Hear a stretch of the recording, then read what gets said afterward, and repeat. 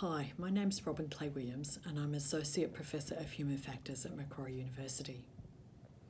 Has COVID been good or bad for gender equality? Flexible work is something we've all been after for years. COVID shows it can be done, and if we do it right as a society, we can all have a fabulous work-life balance.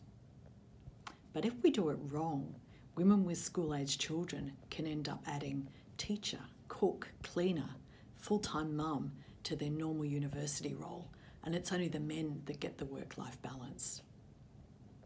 So post-COVID, let's get it right as a society. Let's put some support mechanisms in place so that everyone, not just the men, can have a good work-life balance.